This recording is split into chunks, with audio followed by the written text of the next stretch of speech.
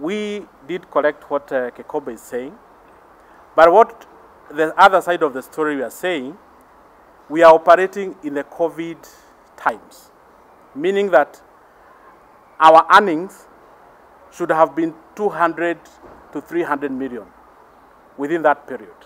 But because of the COVID, entertainment establishments have been closed down. And do you know that? Matatus are operating at half the capacity. What we are saying, because of the reduced earnings and our fixed costs are still constant, that is the reason why we are having this variation. And that's why we have been talking even with the regulator, telling them, well, this is the situation on the ground. Can you allow us even to do 50-50 of our collections? But it has been very difficult to convince them.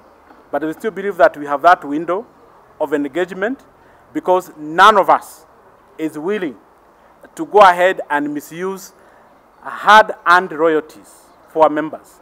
Because we are an honest group, and that's what we represent. Saying for us to be able to remain afloat, we are asking for more support from the government, because from 2019, and as the chairman said, we no longer have police support, the enforcement.